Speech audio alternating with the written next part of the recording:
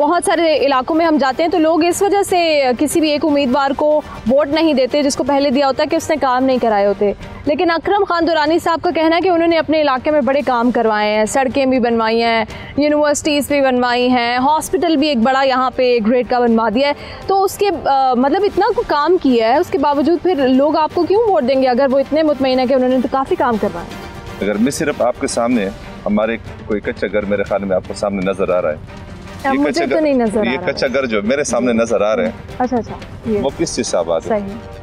وہاں کے مقیم جو بندے ان سے آباد ہیں۔ اگر درانی نے ایک ہاسپٹل بنا دیا تو اس میں ایک ڈاکٹر نہیں تھا تو اس ہاسپٹل کا مجھے کیا فائدہ؟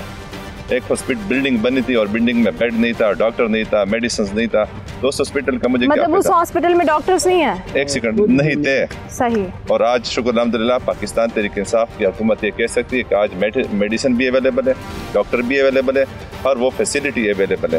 ایک تو یہ، دوسرا یہ کہ درانی صاحب کہتے ہیں کہ میں نے یونیورسٹیز اور کالجز اور اسکول اور روڈز بنوائے تھے۔ شکر الحمدللہ آپ بھی میرے خیال میں اسی سڑک سے آئی ہوں گی۔ جی۔ اس سڑک کی حالت آپ دیکھ سکتے ہیں۔ بری حالت ہے ویسے۔ بری حالت کس نے کی؟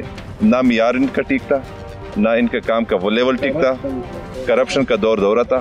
ان لوگوں نے ٹھیکیداری سسٹم یہاں پہ قائم کیا ہوا تھا۔